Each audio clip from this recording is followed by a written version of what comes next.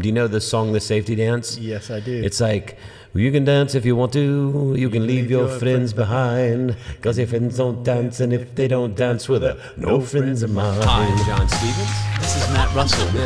And this is Pod Have Mercy.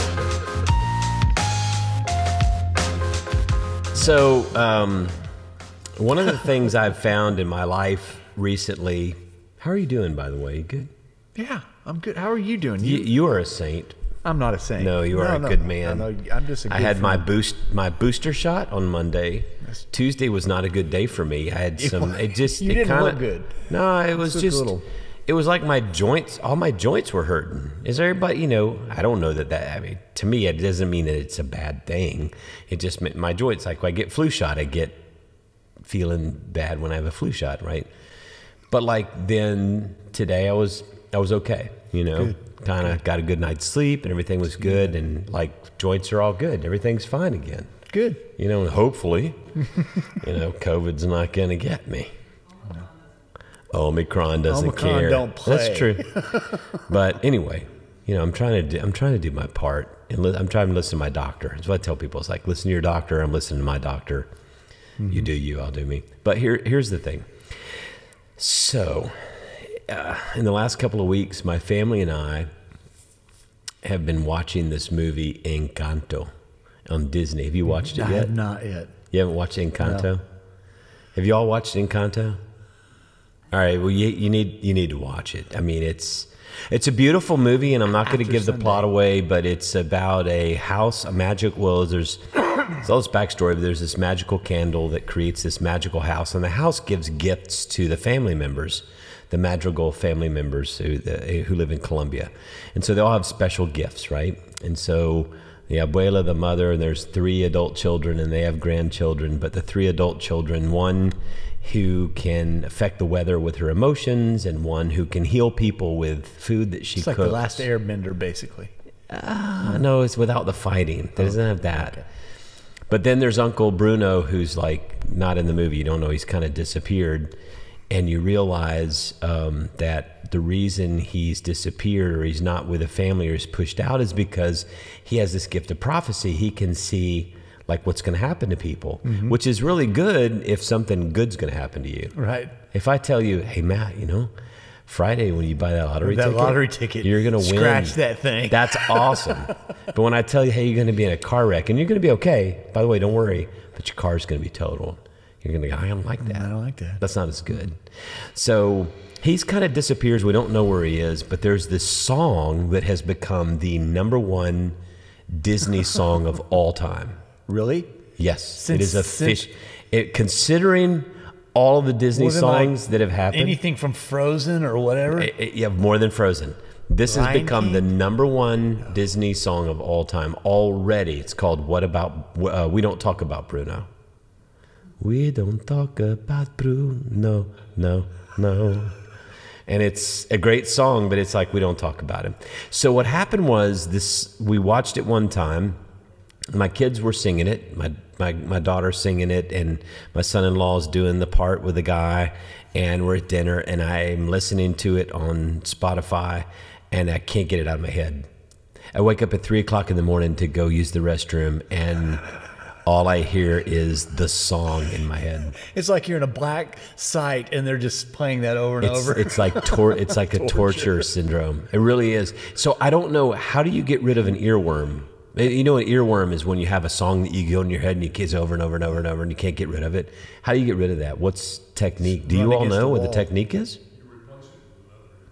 Well, you say you replace it with another earworm. I tried that. So I put it on. I pulled up 80s on Spotify and it played Men Without Hats, which is the safety dance, which I thought would cure it. I think fentanyl is the only thing that gets rid of that. So as a child of the 80s, the Men Without Hats, you know, that song I thought would replace it because that was an earworm. Do you know the song, The Safety Dance? Yes, I do. It's like, You can dance if you want to. You can leave your friends behind. Cause your friends don't dance, and if they don't dance, well, they're no friends of mine. And I thought, we can dance. And then the girl goes, und sing.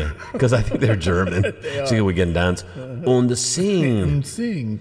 So I thought that would work, and it did. It worked for like 10 minutes. And then all of a sudden they get back, and Bruno's it's back. like So what happened? Bruno again. Bruno again.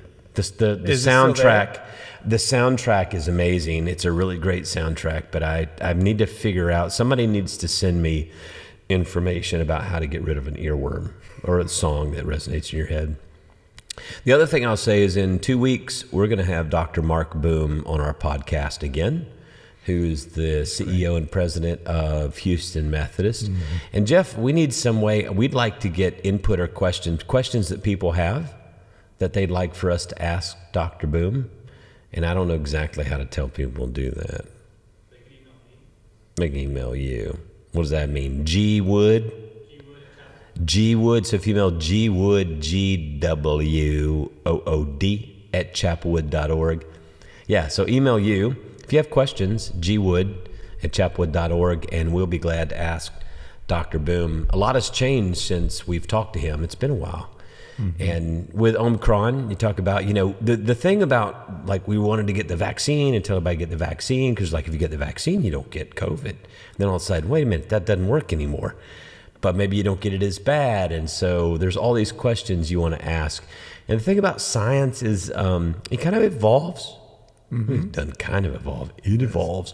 You learn things as you go along, and you don't know everything on day one. So, we are entering the season of what's called the endemic versus the pandemic, where we have to learn to live with this thing. Wow. You learning to live with it? There's no choice. You got to. That's true. You gotta live life on life's terms. And what are life's terms? They're always changing, aren't they? They are always changing. That's pretty good. Well, the last couple of weeks when we've been doing this, and this is the last night we're going to do sort of here in the sanctuary together with the podcast and talking about this. In different religions, they have this concept of these three understandings of it. There's the example, the path, and the community, right? The example for us as Christians is Jesus. And we talked about his baptism and his temptation. We want to see what the example is, how we can take those characteristics unto ourselves and model those and implement those. The path is discipleship. We talked about that last week when we read in that passage of Luke 4 where he talks about the Spirit of the Lord is upon him, right, and he preaches liberation and sight to those who are blind and release to those who are captives and liberation to those who are imprisoned, and this year of Jubilee, which, interestingly, the Jubilee is taught in Leviticus 25. And we talked about this last week. Jubilee is where everything is reset. So if you owed money, it's forgiven. If you sold your land, you get it back. If you're a slave, you're now set free, all these things. But there's no historical or sociological or archaeological record that the Israelites ever actually practiced Jubilee. It was taught, but it was never actually implemented. What do you think that means? I mean, that's you think about that. If you're doing really well, do you want it reset? No. So usually the folks that are doing really well maybe. I don't want to go back to, high school when I was working at a car lot washing cars. No, but maybe it's not that. Maybe it's just like it's a little more even. Oh. Right? I'm okay with that, but maybe not everybody is. Yeah. But I also wonder, that's a hard thing to do, because if you're way ahead, maybe you're also the one that gets to kind of set when the rules are, and maybe you think, well, we'll just kick this down the road a couple years and see. But maybe Jubilee in 25 more years, we'll see how that works out. But I don't know. I guess for me, it's I'm a little bit more tolerant, or at least willing to be accepting of when you read this and you talk about Jubilee, and it's like, well, why can't we Christians do that? Well, the Hebrews didn't do it. Nobody's done it. I think they expected that Messiah would come someday and kind of handle that, right, and take care of everything. Chuck Swindoll tells a story about a kids who had a treehouse club, and one of the kids said, we're going to have these rules for the treehouse. And the rules for the tree house that we're all going to agree to, there's only be 3 rules. And rule number 1, no one gets to be too big. Rule number 2, no one will have to be too small. And rule number 3 is everyone will be medium. That was Everyone kids. is medium. Everyone will be medium. And that's the spirit of Jubilee in the sense of how do we see one another? Yeah. So while socioeconomically we may not redistribute that wealth and that money in a way where everyone has the same every 50 years and we just sort of redistribute that wealth, I'm not really sure people in the United States of America are going to go for that. A lot of people would, but not those on the top. But I think the spirit of it is, how do you think about other people? How do you deal with other people? How do you treat other people? How do you view other people? And even if you have a lot of money in your bank account or you live in a big house, do you see yourself as someone who's bigger than someone else? Yeah. Or do you see everyone as medium? And what that means is that those people are actually the same as you, you know? No one benefits from lording over other people. You may have more, but do you benefit from lording over other people? Jubilee is something that benefits unity and well-being of the community. And I think that's important. Is whether we may not be able to live into the reality specifically of Jubilee, can we live into the mentality of it?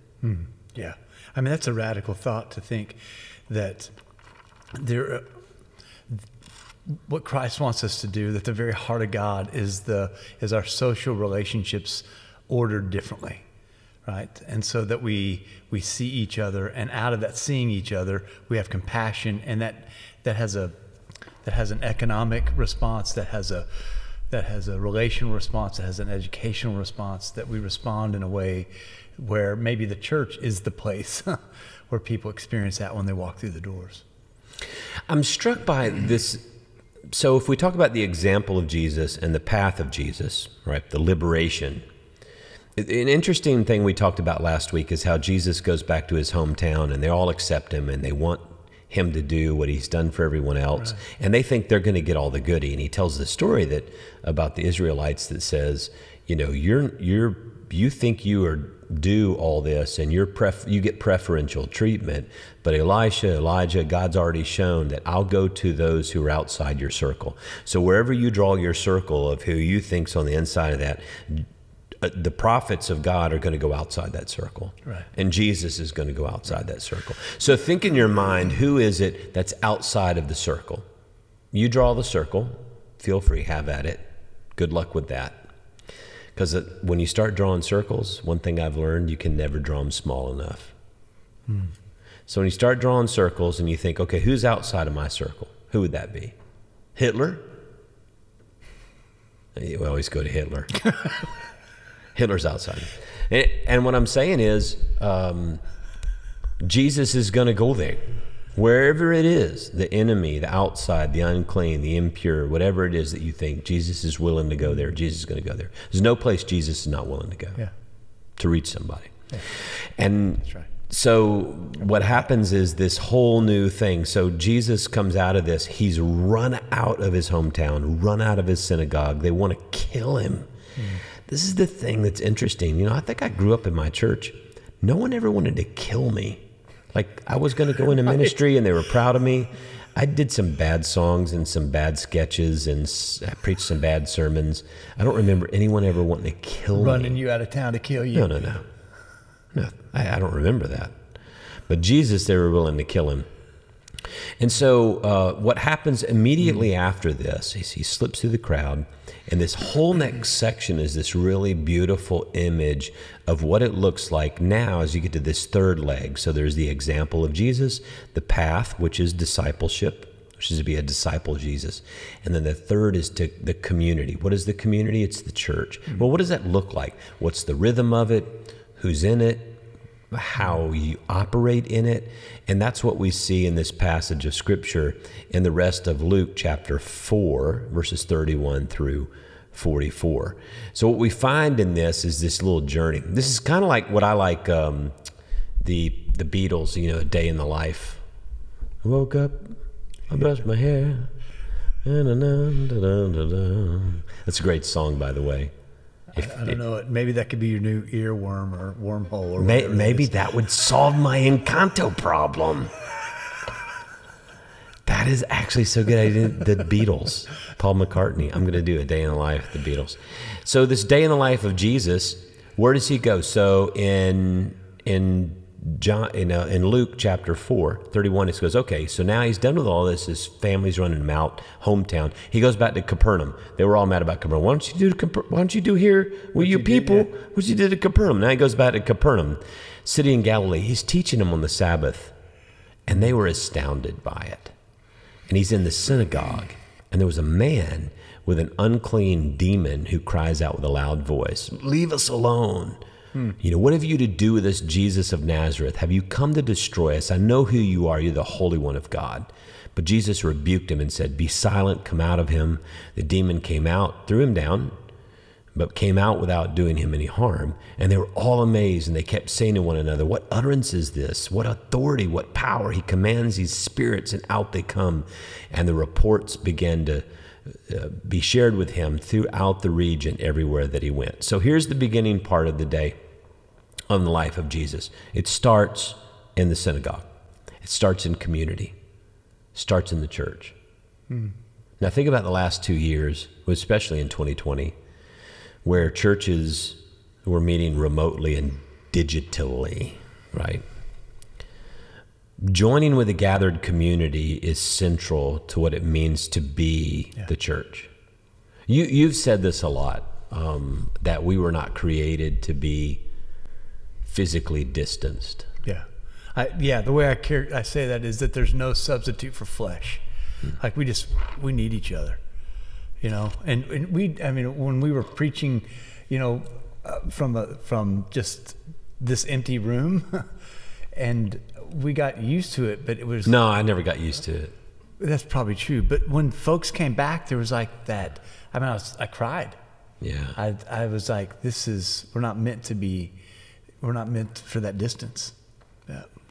Yeah, in Hebrews, there's a passage in Hebrews chapter 10. It says, let us hold unswervingly to the hope we profess.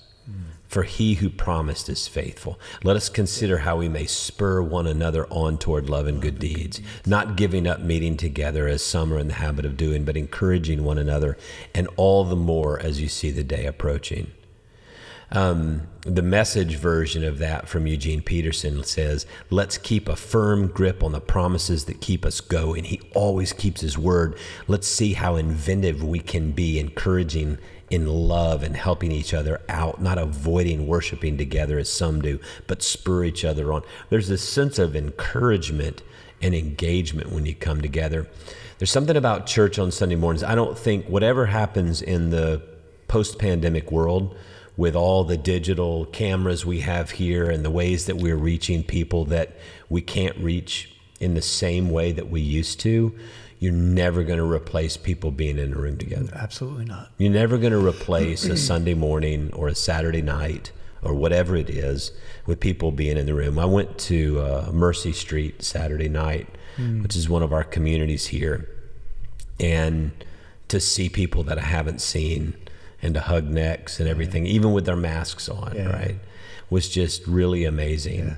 To see and sense that encouragement, and to know that here are people who are struggling with addiction, they're struggling with mental health issues, they're struggling with just people who feel like they haven't been included or don't fit in a church culture, and they come together and they look different and they feel different and they talk different, but man, they're family. Yeah, that's right.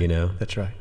And the church is a belonging system that is really, I think, a counter narrative to all of the divisions that we talked about, that you talked about last week with if diabolos, so that root word is to divide up. The church is this grand belonging system that says, oh, we're so glad you're here, right? And it's not, you don't walk through the categories of the hoops you've got to jump through. The church is the belonging system that is a counter narrative to all of that which isolates. Related to Mercy Street, so in this passage, there's a bunch of different things in this passage of Scripture. in Luke 4, beginning in 31. So he goes to the synagogue. So he gathers together. He seems to do this in every single place that he goes. He's willing to go. He wants to gather together with people, whether it's in the synagogue or in a Pharisee's house to eat dinner or in Mary Martha's house. He wants to be together. You know, Jacob Rees, who used to be a part of our community of faith, used to always talk about parties. You know, he talked about the 3 pillars of what it means to be the church. One of them was parties. You know, it was the social aspect. It was the gathering together. And in the way that he gave that flesh was to say the kingdom of God is about having parties together. So you think about the story of the prodigal son in Luke 15. You know, when the prodigal son comes home, they have a big party. You know, they kill the fatted calf and they get together, and there's all this other drama that goes on, but they have a big party. And the scripture says when someone comes to know Jesus, you know, the angels celebrate and sing, and there's this big party. And this sense of celebration and coming together, that's a part of what it means to be the community. In Chapelwood, we have you been to Second Sunday lunch chicken? Oh, yeah. You've done this? Okay. Oh, yeah. Have you all done this? Because I think there's something about, like, on the second Sunday of the month after church, after the second and third services, we have like fried chicken and meatballs and baked chicken and meatloaf and mashed potatoes green beans green and beans bacon. And I haven't had dinner yet, and I'm hungry. But what's really special about it is while the food is amazing, there's something about, and even though I'm totally exhausted, I mean, I've been here since early, I've done 3 services, I've greeted everybody, and I go sit down in there. But there's something about sitting at the table with people. That's right. And people coming to you, like last month, we're sitting at the table and I'm eating my fried chicken thigh, right? And it's grease coming down. And while that's happening over food, there's a lady telling me a story about her family, and she's shedding tears, right? About just wanting to tell the story of the things that are happening in her world. And I think to myself, when has she had the opportunity to share that in a deep and meaningful way, if not around the table, around food? This is what Jesus does. This is a part of the rhythm of the community. And I wonder, I guess the question I have is, how does this pandemic life, or now endemic life, disrupt that which is so integral to the part of being community? To just gather together, to have meals, to pray, to laugh, to smoke a cigar, you know, have a glass of wine, to have a party at your house. Someone invited us over to their house to have dinner last week, and just to sit and just, you know, be in the room in someone else's house and visit is a beautiful thing. I wonder how that changes going forward. I hope it doesn't. Well, I also wonder if that in the quarantine, if it heightens the fact that we really, those are relationships and times we have to cultivate, right? And that we can't let go of. That's where life is made, you know? I think if I could go back and I think about even like people that have gone on before us, I think about my mom. I mean, I would love to go back and have a dinner with my mom. You know, it's not like I'd like to go back and run errands with her or, you know, be efficient. You know, I want to sit down over a cup of coffee or a dinner. And I think there's something about those unforced rhythms that happen around a dinner table. I have learned so much more during the pandemic to appreciate quiet nights at home with my family. Yeah. Although my kids are grown now, but you want some of mine? No. Drop off some boys. No, I've been there. See how quiet those nights are. I've been there and done that. I'm good. I will pray for you. How about that? Thanks. Thoughts and prayers. That's exactly what I need. In the name of Jesus. I give you. No, but I mean, but you know what? Here's the thing. So I thought the same thing when I had kids in my house, especially when they're teenage girls. And you got boys. But I'm going to tell you something, and some of you all out here know this. When they're gone, as difficult as some of that stuff was, you miss it, don't you? Yeah, well, I mean, those moments you miss it because they were hard. From the pit of Satan, right there. I'm telling you, it's not. Okay. And you know, everybody's had their tough moments and their tough situations.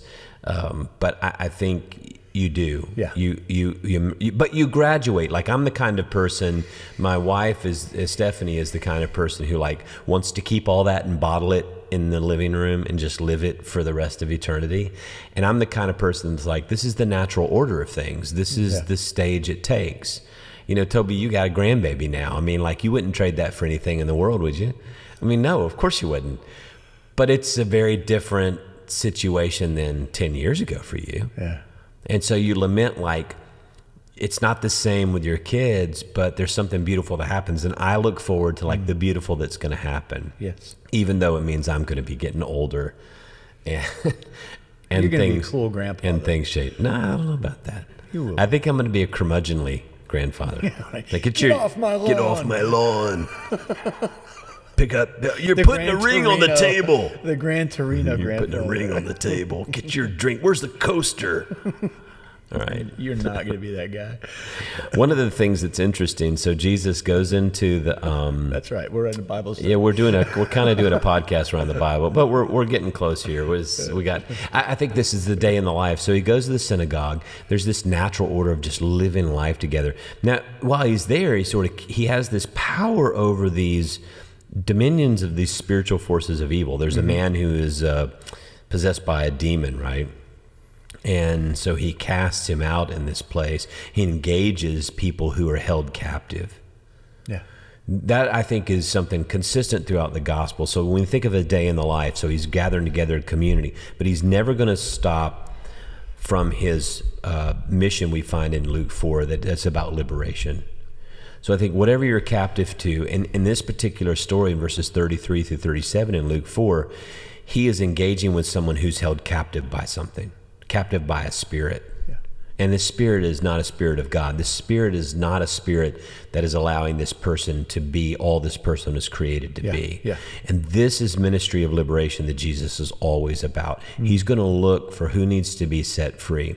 And so when I think of all of us who are Christian, or maybe we're not Christian, or maybe wherever you are on the spirituality scale, on the spiritual scale, but if you're Christian and you've got some parameters around what you think is right, you know, who's in, who's out, who's right and wrong. Just let me tell you something. Whoever needs liberation, that's where Jesus is going. Absolutely. Absolutely. And it's going to be outside that circle you draw. Yes. Right? Yeah, absolutely. Of course, always.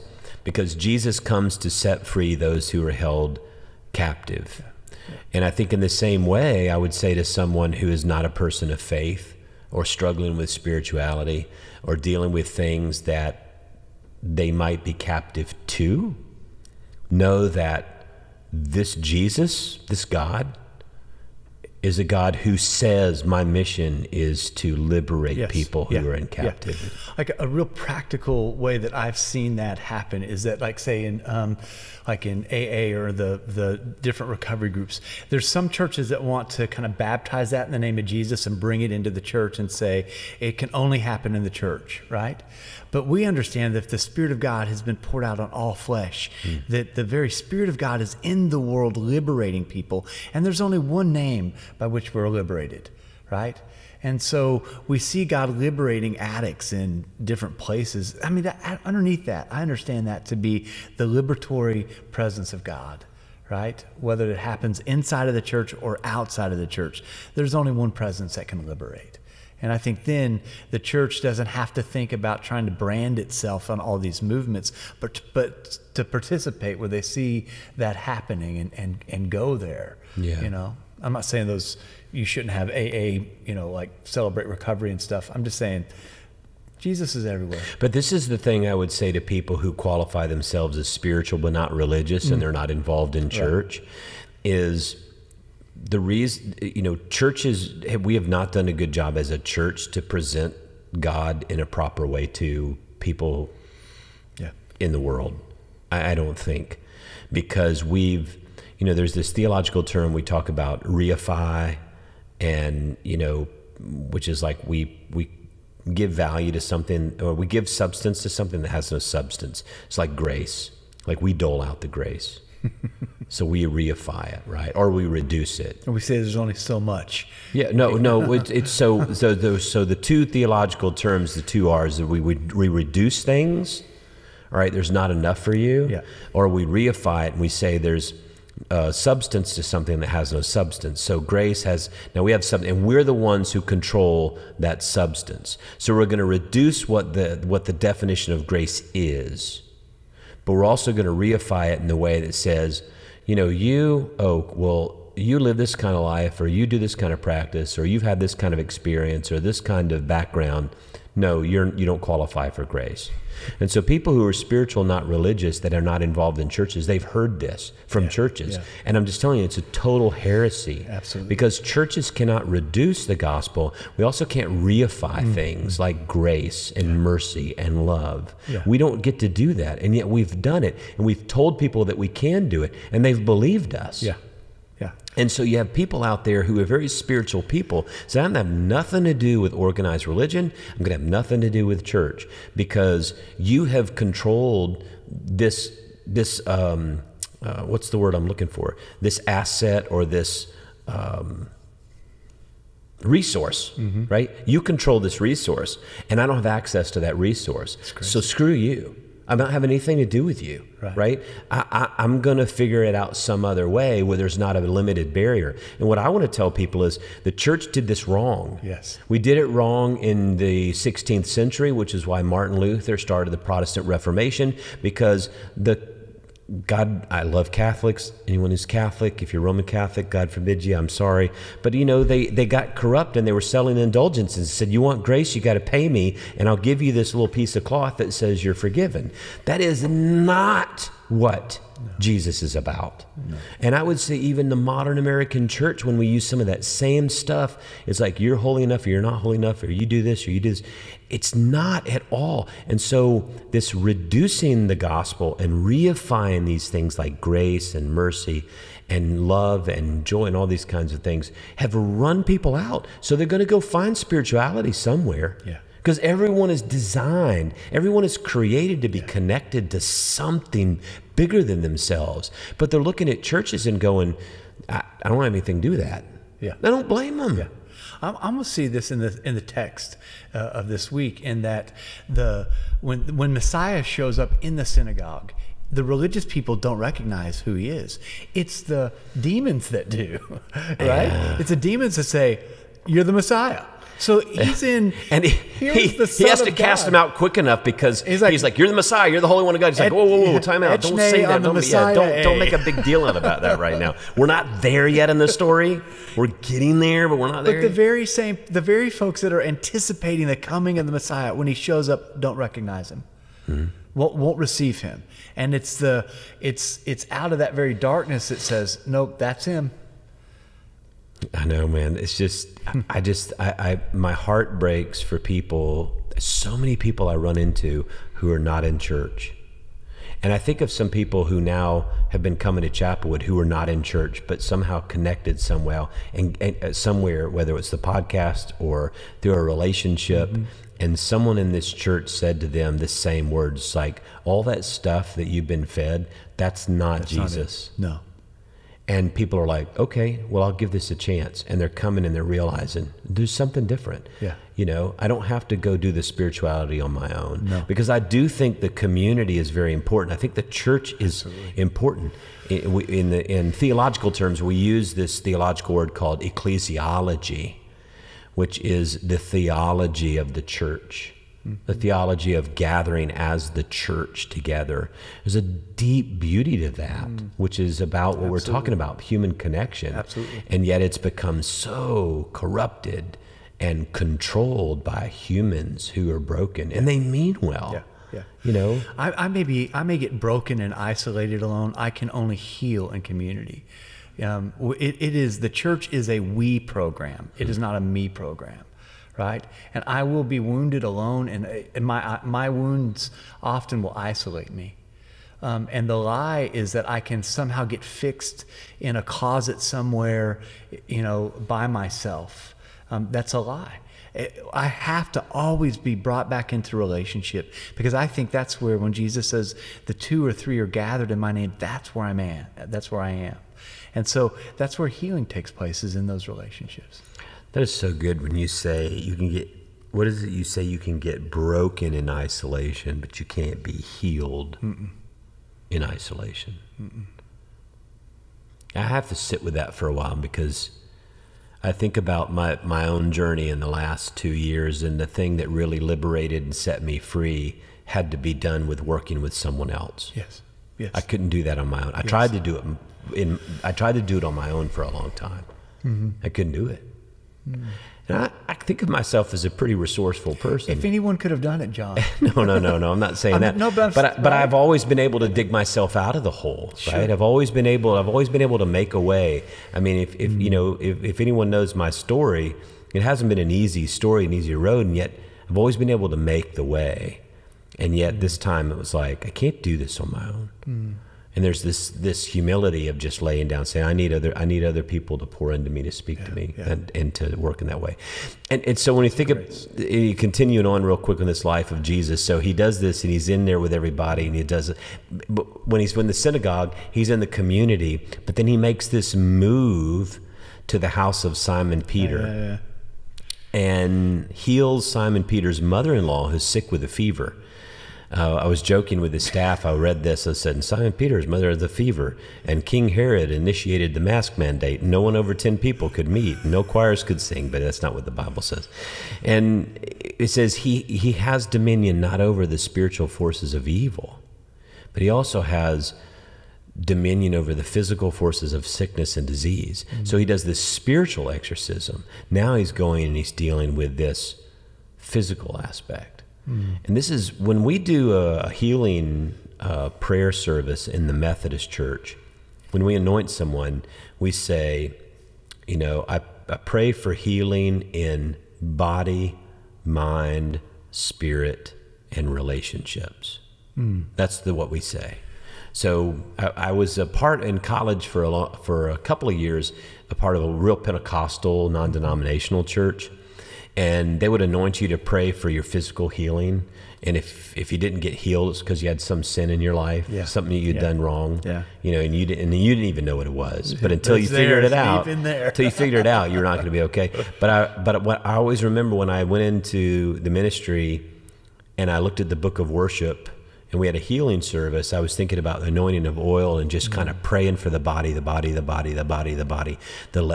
and walk, get up and walk, get up and walk. It's got to happen. The same miracle same miracles can happen. And I saw this liturgy, and it said body, mind, spirit, and relationships. And I was like, man, this makes sense now, because I know people who are in wheelchairs who are more whole people and more healed people than people who can walk. So healing was for me much more than physical, but Jesus does physical, spiritual, mind, body, spirit relationships. That last one kind of gets thrown away because we think of my body. I want my body to be healed, my mind to be healed, my spirit to be healed. But man, how many relationships need to be healed? And to include that, it's like I get anointed. It's like we pray for healing of mind, body, body, mind, spirit, and relationships. That's when my eyes go, whoa, now time out. We're across. You're meddling now, because there's some people I don't know that I really want to have my relationship healed with them. All reconciled.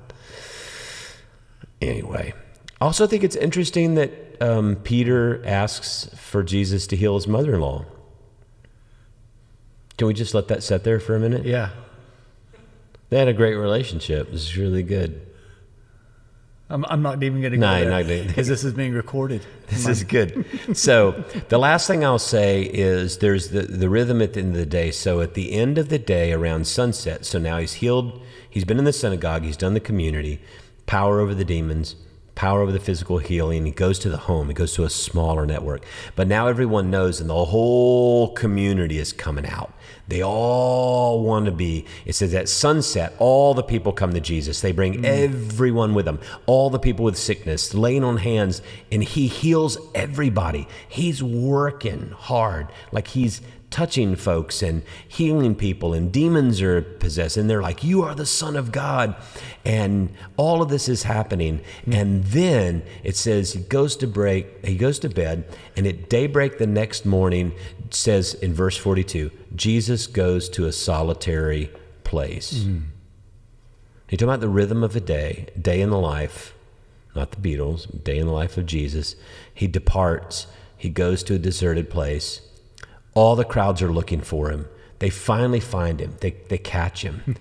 They want to prevent him from leaving. He's ready to go to the next town. I want to prevent you from leaving. He said, I must proclaim the good news of the kingdom to other cities. For I was sent for this purpose. I wasn't just sent to stay here. I'm not sent here to just be located. But I got to go to other places. What I love about this, what's given me some permission in my own life, is to take those cycles of rest and break, to move into a solitary place. I don't think that's easy for us to do in the rhythm of our lives, but when we think about it in the day of the life of Jesus, there's a lot of hard work that happens. There's a lot of love. There's a lot of conquering over, spiritual forces and physical ailments. And then there's so much more to be done. I think about that in my own life. It's like, how can I go away? How can I take a break when there's so much more that has to be done? I think all of us ask ourselves that question. I wonder if Jesus is able to do that because he realizes that his ministry isn't to people. His ministry is to the Father, right? Based on his own identity. Because if his ministry was only to people, if people set the agenda, then it's people's agenda that have to be met. But if it's God's agenda, because my hunch is that there were people in that town he didn't heal all of. He did heal everybody. He moved on. They were seeking him. There were still people that needed something from him. Yeah. And he went to the next town. That doesn't sound like Jesus-y. Well, at least the way that I've been told about Jesus. Right. But that's what the scripture says. Yeah. And in some ways it's hard for me to understand, but it's liberating. It's like this regular practice of Jesus. It highlights, not just in Luke, it's in Matthew, it's in Mark, it's in John, that Jesus is not constantly engaging crowds. He's not in continuous interaction, even with his own inner circle of disciples. Yeah. Right? Or with masses of people. But at those significant moments of life, he pulls back, he withdraws, right, from the press and the pull of other people to have some time alone in silence and solitude with his Father. He's going back to remember those words at his baptism that we talked about. You are my son, my beloved, and you I'm well pleased. Because if you don't ever engage in the cycle where you stop, when do you hear that again? That's right. You're not going to hear it. It's going to be convoluted. It's going to be drowned out. Yeah. In Jubilee, when you talked about the ground being left fallow so that the nutrients could come back, I wonder if that's what solitude does for us personally. If it lays the ground where we're not producing so that we can be restored, the nutrients of our soul can come back. And if that's partly why Jesus was involved in those rhythms, was about his own Jubilee. He says in the Gospels, it says, I only do what I see my Father do. Yeah. And I only say what I hear my Father say. How in the world is he going to know what his Father says and does if he never spends time with them? Yeah. Right? You don't know. How do you know? How do you cultivate a marriage if you don't spend time with your spouse? How do you cultivate a relationship with friendship if you never spend time with that friend together in those moments? This is an essential part of who Jesus is, and it has to be an essential part of us. This has really liberated me, I think, in the last 2 years, especially in this, because I've been spending a lot more time thinking about this. It's like, I remember when I came into ministry as a young pastor, like about 30 years ago now, and the older pastors who were at the end of their ministry. So think about that. I came in the early 90s. So think about folks who were 40 years in ministry in the early 90s. Go back, that's got to be what, 50s? Yeah, that's like All right, so just think culturally, right? They wake up on Saturday morning, they put on their tie and their white shirt, and they mow the grass. Gilbert Ramsey, God bless his heart, was a district superintendent, pastor of large churches in South Georgia, and he would wake up on Saturday morning, he'd put on his starched white shirt, his tie, and he would mow the grass in a white shirt and a tie, because you couldn't let anyone see you not looking that way. Right. And I remember this old guy, V.L. Daughtry. God bless these. I think VL's still alive. And I remember him standing up at annual conference one year, just with this celebratory statement. It's like, I've been in ministry for 40-something years, and I have never missed a Sunday. And like, on the one hand, I want to go, man, that's like really impressive and awesome. And for his day, that was like a feather in your hat. That was a celebration. But I'm looking at this going, I don't know that this is what I want to do. I mean, where's the rhythm, right? Where's the rhythm? But that was a badge of honor for that generation. Yeah. You don't miss. If you take a vacation at all, you might go, someone would, back then they also made, like, preachers don't make a lot of money, but back then they made like no money. 13 cents. Yeah. And so someone might give you their house, right, at the lake house in Milledgeville, Georgia or something. Why don't you go stay at our house a couple of days? And you feel guilty if you go more than like 2 days to stay at the house. You feel bad because you got to be at work because there's people in the hospital and I got to go see them. Yeah. It was this compulsion, but even Jesus pulls away, right? He's not constantly engaged with people, and he even walks away from a town where there's still people that have needs. That's a hard thing. I'm still processing kind of how to really make sense of all of that, but I do know that this is a rhythm that I have to pay attention to. Well, I wonder, with our own kids, there's times in which if Jesus is to be connected to the Father, and the Father sets the identity and the agenda and the ministry of Jesus, and I'm only doing the things that my Father is doing, then I wonder if then that sense is that the community around the other people, I mean, when Jesus leaves, it's in the sense that he's setting up Jubilee. He's saying, this is how it can be. Take care of each other. Be for each other. Order your relationships differently. This can be different if you allow it to be different. And I'm showing you the way that sin takes us back towards chaos from creation. And when Jesus is central, there's always a move back towards creation, back towards a new thing. And I think that's possible, right? So even if a person's not healed, like you had said, maybe their relationships in that setting can be restored, right? Yeah. So I don't know. Well, and the last thing that's there at the end of this, in this passage of Scripture, is Jesus re-engages. And I think this is important too, because when I hear this message that it's okay to like move into solitude and silence and separation, the past 2 years I've always been a really big extrovert. I love being around people. I want to go to parties. I don't want to miss anything. Man, pandemic cured me of that. It's like I get up in the morning and I'm like, I don't want to go outside today. It's too peoply out there. It's too peoply out there. And what happens is you have to have that rhythm of solitude and silence and spending time with the Father, but you have to re-engage. The danger for a lot of us, and it's not everybody, but for some people, is we've pulled back. We don't want to re-engage.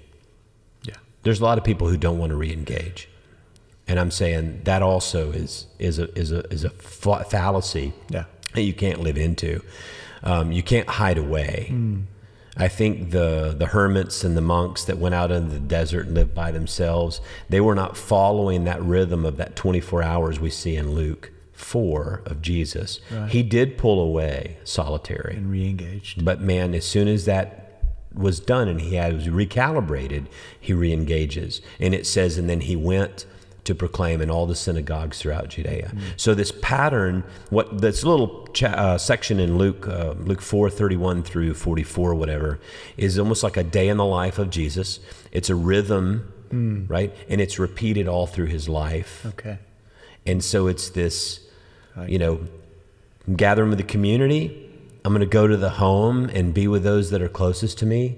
I'm going to liberate from spiritual forces and from physical forces. I'm going to go back out into the neighborhood and I'm going to heal people, whatever. Then I'm going to pull away and I'm going to need some time to myself to like refocus on my Father and kind of recalibrate and hear once again what I'm about, what the Father wants me to be about, so that if I'm going to say what the Father wants me to say, I need to listen to the Father. And then he comes back and he goes, because I would be right there. That'd be me. I'd be done. I'm like, I'm just going to stay up here on the mountainside. I think I'm finished. And Jesus is like, nope, we got to go re-engage again. And that's when I started going, well, I don't want to re-engage again sometimes. But I think that's this is what it means to be the community, is engagement, the practice and the rhythm of life of day in, day out. I think what's interesting to me as I'm shaping this for Sunday is, what is this rhythm that includes community of the church, family, because he goes to Peter's house, Simon Peter's mother-in-law's house. And then there's there's the church, there's the household, then there's the broader community. Right. He heals people. Then he goes by himself.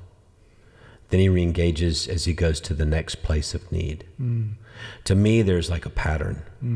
And I think that's a pattern that I'm trying to wrestle with to figure out, how do I make sense of that particular pattern for my own life?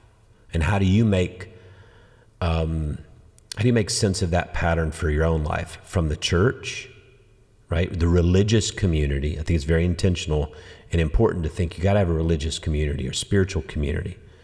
To the household, to the community, to the solitude, and then to the next unfamiliar, whatever it is, the unfamiliar. Yeah, I like it. So that's what's resonating with me in this, and this has been fun, kind of coming in here and doing something different. You know, Loved it. y'all like it? It's good. Well, if y'all want to, on Tuesdays at 2:00, that's when we normally record. You can just come and, Jeff, can we set up like a studio seating? Be like a Maury Povich show. Yeah. A Maury Povich show. The Maury show, and I'll have the envelope. That's great. And it's like, you're not the dad. That would be good. Well, hey, thank you all for coming and being a part of this. It's really good. I think if the one goal that we have is trying to expand this whole conversation outside the walls of this church, and digital does this. So people who are listening online, share this podcast with people that you care about, because we really are intentionally thinking about not just who's in the room or not just who's inside the church. We're trying to think about talking to people who are outside as well. That's right. The kind of questions and concerns or fears or experiences that they've had as well. As we intersect with Scripture, how do we get that to a broader audience in a way that's receptive to say, okay, I'm hearing this in a new way? And we've seen that happen with people already. That's right. From different aspects of life and community. So, all right. Well, I'm John Stevens. And I'm Matt Russell. And this is Pod Have Mercy.